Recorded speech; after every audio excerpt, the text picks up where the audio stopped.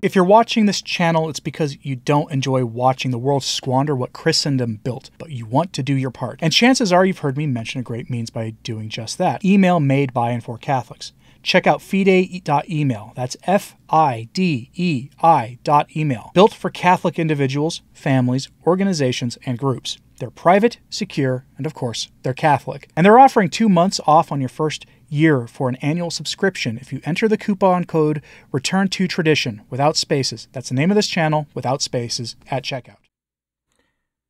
If there's ever been a Francis effect in the church, it is this open hostility to anyone who is dubbed conservative or traditionally minded or traditionalist.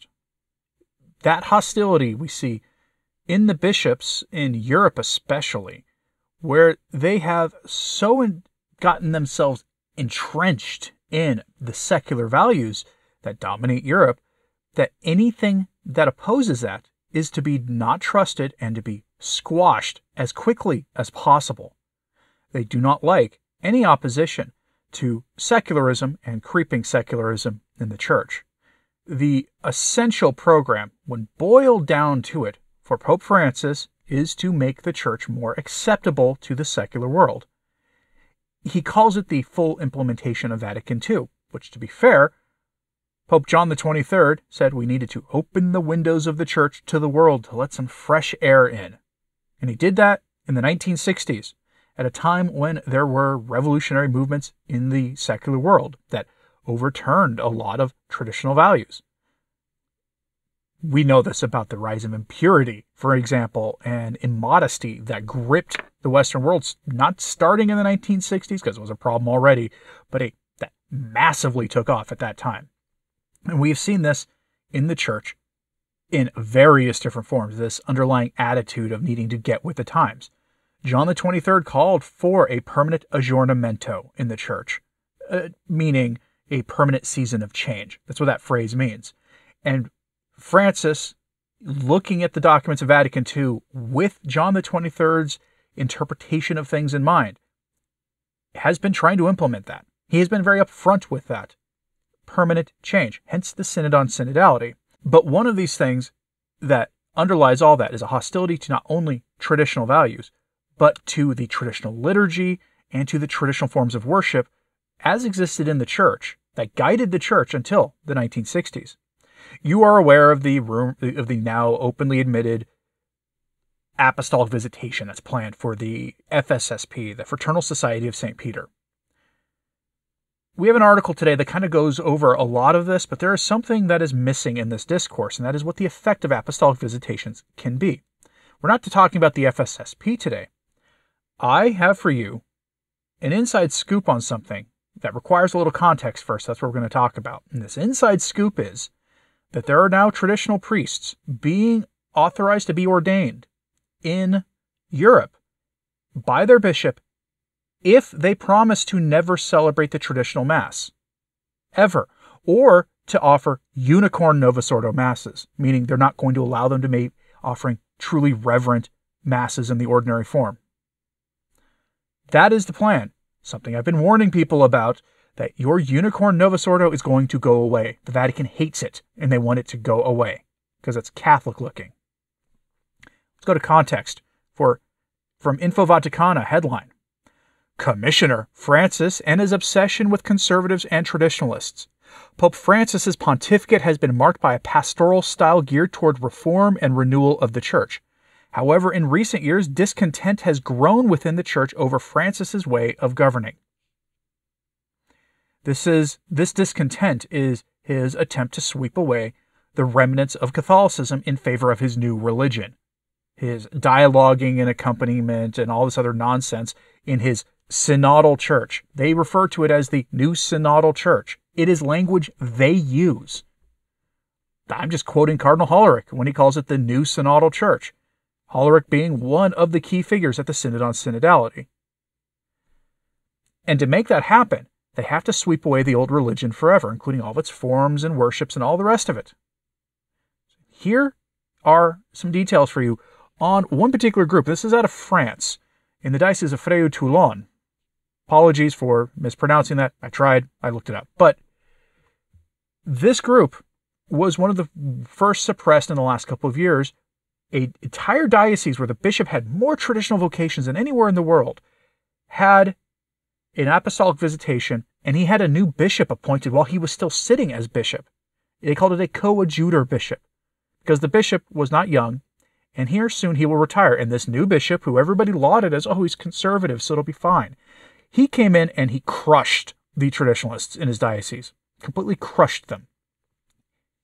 And that diocese is the subject of the story. So here we get some context. Quote, at the diocesan level, the Diocese of Bayonne in France has been the subject of recent apostolic visitations.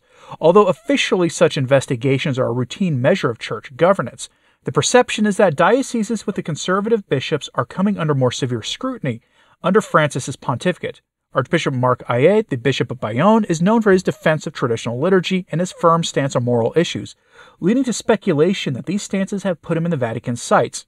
The Diocese of Frejus-Toulon, led by Bishop Dominique Ray, was also the subject of an intervention by the Vatican, which ordered an apostolic visitation in 2022 and 2023. This intervention focused on the management of priestly ordinations and the reception of new religious communities, many of them linked to more traditional currents within the Church. The diocese has been noted in recent years for its openness to the diversity of charisms and the ordination of priests from different backgrounds, something that has generated tensions with the Vatican. As a result of the apostolic visit, priestly ordinations in the diocese were temporarily suspended, a measure that was interpreted by some as an attempt to limit the expansion of the diocese known for its alignment with more conservative positions. The intervention has been seen as part of a broader strategy by Pope Francis to exert greater control over dioceses that promote a traditionalist view of Catholicism. End quote. I'll return to that article sometime in the near future because it does a great job of showing why we should never downplay when conservative and traditionalist figures in the Church are the subject of apostolic visitations. But I want to bring your attention to something else here. See, I received an email from a source who's actually in that diocese, the Diocese of Frejus-Toulon, who confided in me something that hasn't been reported in the news yet because the Vatican is trying desperately to keep clamps on it. My sources will say within or adjacent to the ranks of the seminarians there. And here's what this email had to say. It's very, very short, but it's a whopper.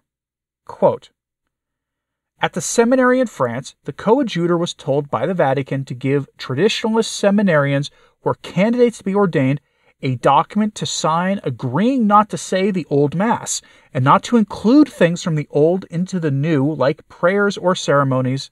End quote. Again, the coadjutor bishop is that new bishop appointed by Francis to really govern the diocese until the older bishop hits retirement age or passes away. This is a mechanism that's been used for a very long time in the Church, but it's usually because there's a bishop who is not quite capable of doing his job as well as he should. So he gets an assistant bishop who will become the bishop once that bishop retires or passes away. That's usually how this works, but it can be used for evil means, like we're seeing here. This coadjutor bishop was supposed to be a conservative, friendly to tradition. A lot of people cheered and thought this was the end of all the problems there. No. He crushed the traditional seminarians, and now he's forcing them to sign essentially a loyalty oath to modernism, to pinch incense to Caesar. How many of them are going to resist? Now, this document could, of course, be overturned by a good pope in the future, but what do you think the chances of that happening are? Honestly. That is what they're doing. That is the end game here, is the ending of the traditional Mass, and also of your unicorn Novus Ordo Masses. That's the end game. They said as much in Traditionis Custodes, the letter that went with it, as well as the responses at Dubia, which was the follow-up to Traditionis Custodes that happened 4 months later. That was stated explicitly, that people who are dedicated to the traditional Mass will return to the Novus Ordo after being educated on how wonderful it is, and how the ordinations of priests dedicated to the traditional Mass will only happen with the permission of Rome. That's all in the documents. The sunset of the traditional Mass is never explicitly explained, but it's said that we are to return eventually to the Novus Ordo, meaning it's supposed to all end. All of it. And here you see them being a little more forward with it in France. Don't take your unicorn Novus Ordo for granted. They don't want reverent masses. They don't want masses offered in a way that actually show that we believe what our faith teaches us about the holy sacrifice of the Mass. I'm curious what you have to say about this, so let me know in the comments, please. Do you think those bishops or those priests should not sign that document? Do you think they should sign the document and not mean it? Pretty sure there'd be some sins involved in doing that. But do you think that's what they should do? Do you think they should sign the document, do what they're told, and hope that a future pope allows them to offer the traditional Mass in the future? Let me know what your thoughts are in the comments, please. Like and subscribe if you haven't. It does help. So to sharing this on social media, that helps too. And if you've ever thought about supporting the work of Return to Tradition, now's a great time to do it. There are options in the description box below, Patreon, Subscribestar, the join button. All those are options asked for by the audience. It helps keep these daily messages coming and is greatly appreciated. Pray for the bishops we talked about today. Pray for those priests who have to make that decision in France. And as always, pray for the Church. I'm Anthony Stine. Ave Maria.